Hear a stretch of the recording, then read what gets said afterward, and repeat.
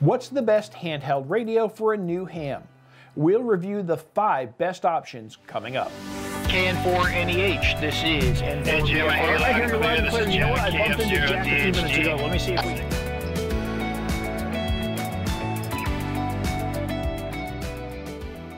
Hi, I'm Jim, N4BFR, one of the instructors at Ham Radio Prep.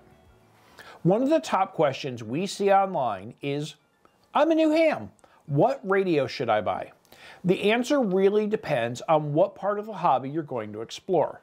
But you can't go wrong with having a good handheld, also known as an HT, in your toolkit. The whole team at Ham Radio Prep took a look at all the major handheld options today and came up with the 5 best options out there, considering price, functionality, modes of operation, and things like community support. We have not been compensated or sponsored by any of these brands. These are just our honest reviews of our favorite 5 radios. So let's jump in with a good low-priced option. The Baofeng BF-F8HP is the first entry on our list.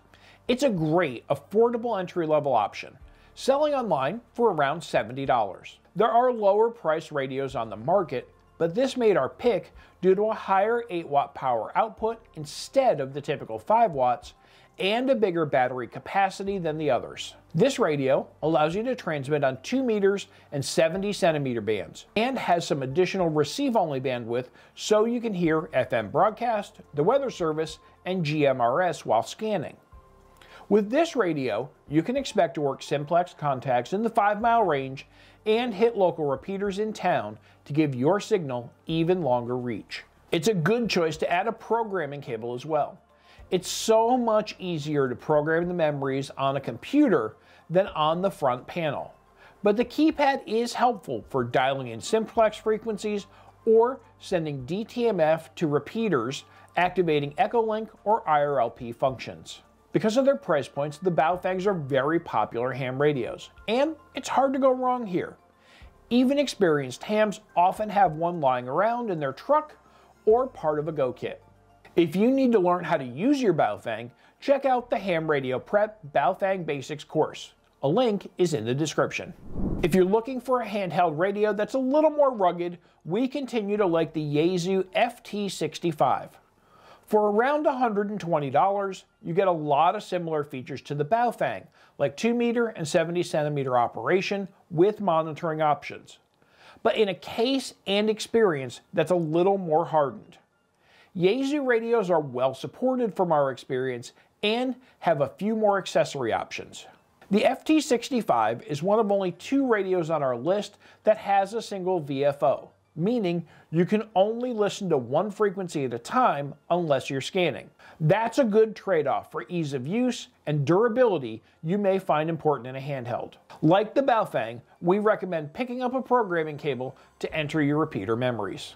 While we recommend starting your operating experience with analog, lots of hams want to go buy a radio that will grow with them. So we'll give our picks for a top radio in each of the 3 most popular digital formats. We'll touch on Fusion and DMR shortly, but let's start with D-Star and the Icom ID52. Icom has been focused on D-Star for more than a decade, and they continue to build out their radios as features become available. The ID52 is loaded with options, and you can find them on sale for less than $600. It compares well with the Baofeng and Yaesu in analog features. It also adds a broader receiver range, bringing in the civil aviation band and some Milcom aviation frequencies. It focuses its transmit on 2 meter and 70 centimeter, which are the most popular frequencies for D-Star repeaters. To get started on D-Star, the radio features something called DR mode. This feature lets you download a GPS searchable list of repeaters into your radio, which is separate from its 1,000 memory slots. With DR mode, you can select a repeater from the list or choose near repeater to pick the closest options. The DR mode works on both FM and D-Star repeaters, making it a dream to program. The ID52 has a broad set of features you would expect from a more expensive handheld, including a nice big color screen, Bluetooth functions that add the ability to import and transmit photos over D-Star, onboard recording of your transmissions, and it's all programmed with a standard micro USB cable to a switchable micro SD card memory. Icom offers plenty of accessories as well. This top-of-the-line D-Star radio would make an excellent choice if that digital mode is where you want to focus.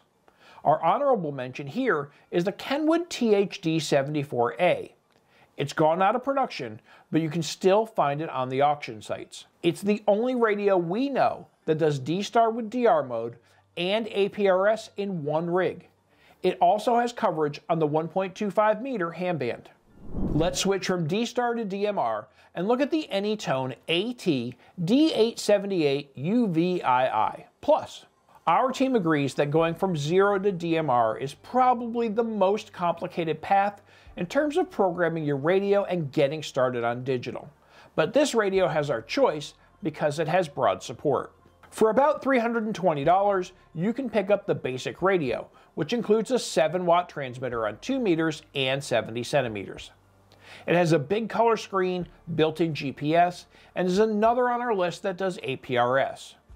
The ones we've seen come with a programming cable in the box, and this odd push-to-talk wristband, which seems to be more of a throw-in. The Anytone is one of the largest memories, with 4,000 channels, which is great when traveling. It does not have the receive bandwidth of FM broadcast and airband like a couple of the other radios we've discussed, but it's a solid, well-built rig with accessory options because it's cross-compatible with Kenwood-style accessories. Getting started on DMR is a whole other series of videos, so we won't cover that here. But to do that, you'll need something called a code plug that contains the right memory configurations. For our System Fusion option of digital radio, we have two choices, the FT-70DR or the FT-5DR. We like the FT-70 because it's a great price point for a digital radio, around $200, and its no-nonsense approach. It's a single VFO with an LCD screen that can receive from 108 MHz airband all the way up to 580 MHz in the public service band. The multicolored LED shows if you're in analog or digital mode at a glance and has more than 1,000 memory channels. The FT-70's more full-featured big brother is the new FT-5DR. It sells for a little less than $500, but that's a little misleading because it requires a programming cable for any serious setup, and that's an add-on which you don't have to worry about if you pick our D-Star or DMR choices. Once you get going, the C4 FM mode, also known as Fusion, seems to be easier to get started with than DMR since it's more repeater dependent. The FT-5DR has a big touchscreen, wideband receiver, and the accessories we expect, like spare batteries. It also has swappable micro SD memory. Ultimately, the choice in digital boils down to availability. According to a November 22 check of repeaterbook.com in North America, there are more than 2,100 DMR repeaters, about 1,200 D-Star options, and around 2,300 Fusion repeaters. That said, we recommend checking two things before going all in on a digital format. First, look at what's in your neighborhood. The easiest digital format to get started on is what's on the repeater up the street. You can usually find a local club to help you with questions when you get started. So, check repeaters in your area and find out if DMR, D-Star, or Fusion is more popular if you want to go digital. Second, if you're going to work with a group, know their preferred digital format. Here's an example. Aries in Georgia is focused on a statewide D-Star network, and D-Star is not cross-compatible with Fusion or DMR. The point here is there's no standard for what different formats local clubs and groups like Aries around the country use. Talk with them locally before you invest a lot of money into a radio if your plan is to join up and support them. Whichever handheld you choose, or if you choose another not on our list, still expect a learning curve on getting the radio programmed for the first time. This will take you back to a world of choosing COM ports on your computer or swapping out memory cards. Again, check your local club for repeater memories or code plug files. A lot of hams are willing to share. If you like the idea of having a handheld ham radio but haven't gotten your license yet, you can get started at hamradioprep.com. Our 10-lesson technician course has videos, quizzes, and games to teach you everything you need to pass the FCC exam on the first try. Visit us at hamradioprep.com to find out more and get started today. Thanks for watching. I'm Jim, N4BFR. For all of us at Ham Radio Prep, we hope to hear you on the air soon. Maybe on that new handheld.